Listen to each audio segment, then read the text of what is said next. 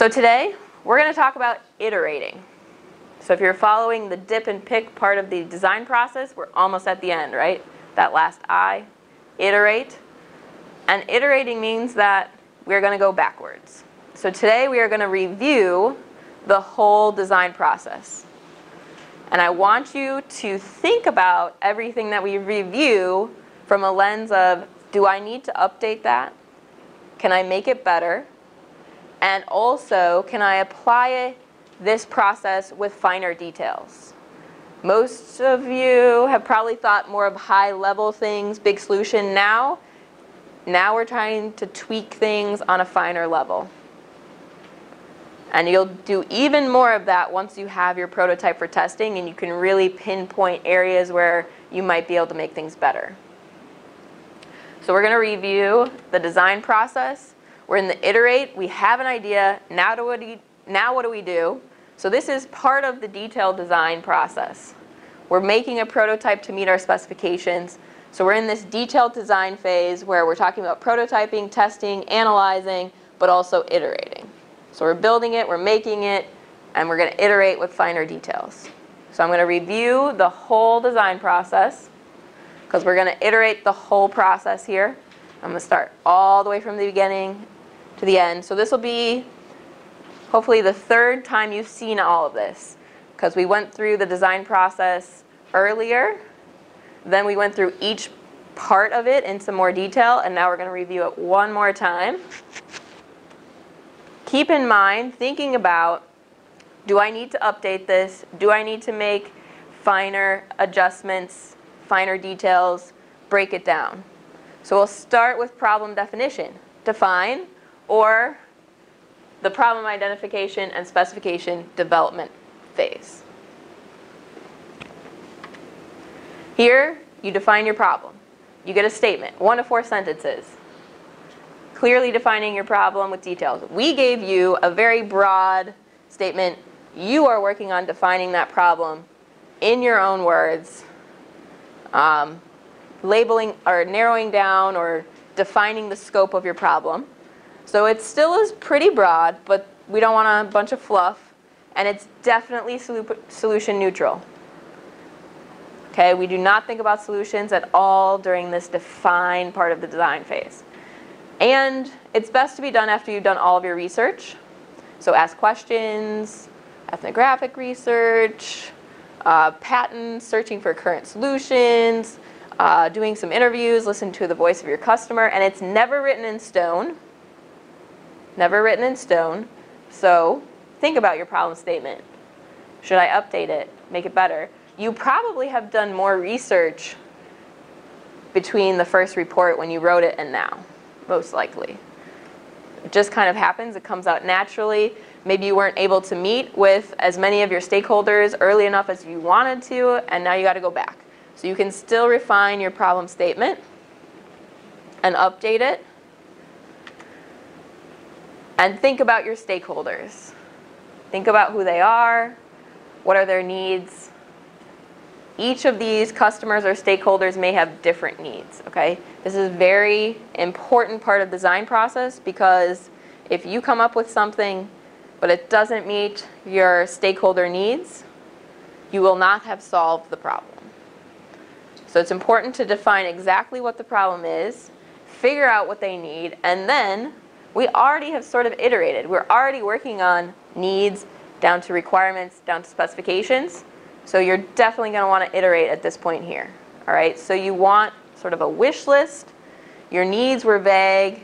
They have to be interpreted. Your customer can tell you what they want. They might not know exactly what they want. Maybe it's in a different, stated a different way, and you're going to work on taking what they've said and making it into requirements, some more details. Still no solutions, all right? Still no solutions. And it may be different for different customers. And once you have those, now we get into more of the engineering-ish side of things, where we take our requirements and we make them measurable. Okay? So criteria we want to meet, that's measurable. So some sort of metric and a value. So even finer details at this point, and this is a very difficult yet very important part of the design process. If you have measurable criteria, you will know if you have met your criteria or not because you've measured it, and you will know if you've basically come up with a solution that will work or not, and how well it will. All right? So this is very important and is not easy at all. So if you have questions, if you're working on them, ask. It's not easy for us either. Okay, a lot of this stuff is not as easy too. We have a little bit more experience than you, so hopefully we can help you, but we can work together to try to brainstorm ways to make your needs measurable. One tool to help you do this is the House of Quality. It is not a requirement, but it can be very useful. So you can list all of your needs from your different customers. You can even rank their relative importance, and then think of engineering metrics and try to match them, map them to your customer needs. And make sure that each of your needs is mapped to some value that's measurable, some goal. And then the House of Quality is really nice because you can benchmark current solutions out there and help define your problem and show that there is a need that's not quite met yet. But this is not a requirement. Many of you had lots of great info on the pros and cons of different current solutions. That works just as well. Okay, so this could be a tool, or you can do kind of the pros and cons way of defining your problem and showing that current solutions do not meet the customer needs. And this may also help you make sure you have specifications for each of your needs. Right. Questions on the define part of the design process?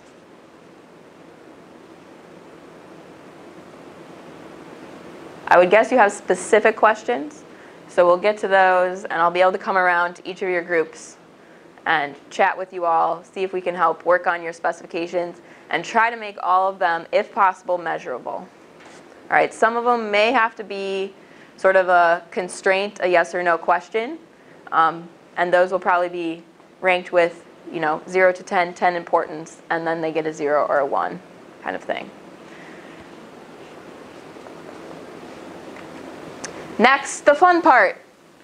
Let's figure out a solution to our problem. Let's ideate, okay? This is the conceptual design phase. We're going to think of solutions, and we have to evaluate which is the best solution. What are we going to move forward with? So we've got some tools. We can reverse engineer. We can do functional decomposition, break apart our problem into smaller problems. We can brainstorm. So we got 3 different methods that we could use besides the conventional method. And so this part of the process is really great for the finer details, especially ideation. Once you've built a second prototype, you can ask yourself these questions about how you could possibly make it better. Can we eliminate things? Can we rearrange things? Can we substitute things? Combine things? If you're thinking about finer details, we're still going to be brainstorming. We're still going to be ideating at this point of the process, circling back around. Once you have lots of ideas, we have a bunch of different tools to help you narrow them down, so funnel them down. And we will ultimately have a decision matrix to show and prove that we have picked the best idea. So you can use these for narrowing things down, but ultimately you will have a decision matrix to confirm which of your choices meets your specifications the best. All right, so it's sort of taking this House of Quality and transforming it to look almost the same, but we've got different solution ideas and all of our specifications, and now we're ranking them, and they all have a relative importance, and we should come out with a winner of ideas. Also, don't number your ideas. Make them descriptive titles. Who knows what idea 10 is? So that's one way to do it. There are multiple ways to do it. You could also do a plus minus and tally the pluses and minuses and weight them as well. You could still have them weighted and come out with a score. So the important thing is you showcase 3, 4 ideas and you rank them. Figure out how well they meet specifications. And you can go back to this. Once you have your prototype for testing, you can actually go back to this then and measure these things and see how well you meet the specifications and show that it was a good idea. So you will have a decision matrix. And before that, you will probably narrow down using different methods to maybe 3 or 4 ideas. That's the ideate part. That's the fun part, right? Ooh, let's do this. Ooh, that's a great idea. Planning is not always as fun, but I throw this in as part of the dip and pick because we are always actually iterating on our plan, always coming back to our schedule, making sure that we're updating things, that we're meeting weekly, that we are looking at our problem statement and actually solving the problem we set out to do, that we assign people tasks, that we check in each week. So we are continuously planning, continuously iterating on our plan. And if you haven't updated your Gantt chart in a while, you should do that now. Time is going to be slipping by us quickly here. So if you can stay organized, keep your plan moving and on schedule, things will go a little bit more smoothly.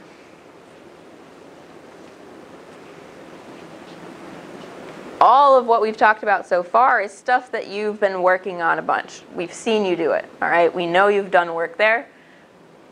Now is the time to go back and think about updating things, especially your specifications, and thinking about all of those things in terms of finer details. Maybe you do a decision matrix for a material selection for a specific piece of your project. Okay? Finer details. Right now, you're in the detailed design phase where we're prototyping and iterating. So we're building, we're making, we're testing, we're analyzing. We're at this point here, so you're working on your prototype number 2 now, and then you'll start analyzing it. You'll start doing tests. And iteration is really supposed to happen throughout all parts of the design process, but definitely now, definitely when we do this detailed design. If you don't need to update anything and things are looking pretty good from earlier, you still want to go back and think about finer details of all of our things. Smaller and smaller parts. Break it down. At the end of detailed design, you are really, there's a few more things about delivery and instruction manual and thing that we'll cover later, but you're going to have a prototype. You're going to have prints, drawings, schematics, SolidWorks models, manufacturing routings, production plan, bill of materials that you learned in manufacturing class, and testing. So you'll have 3 or more tests with results and a reflection or conclusion on those. That's detailed design. And as a reminder, our testing protocol, we have specific things that we're looking for. We have our product, what the test is, what kind of a test it is, who's doing it, any background you need, the materials you may need to gather before you do it, your procedure. It's kind of like an experiment. And then most importantly, an acceptance criteria so that when you do the test, you know whether you've met your specification or not. So here's where we take those specifications from before, and they're coming forward now and helping us prove that we have met our specifications, helping us prove we have a solution that meets our customers' needs.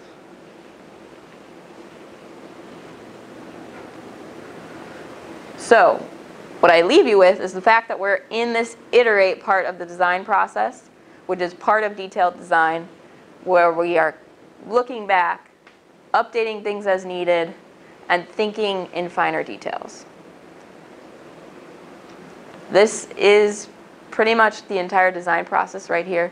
We've got just a little bit left at the end, just a little bit left. All right, so you have essentially all of the tools you need to move forward and to go back and circle back.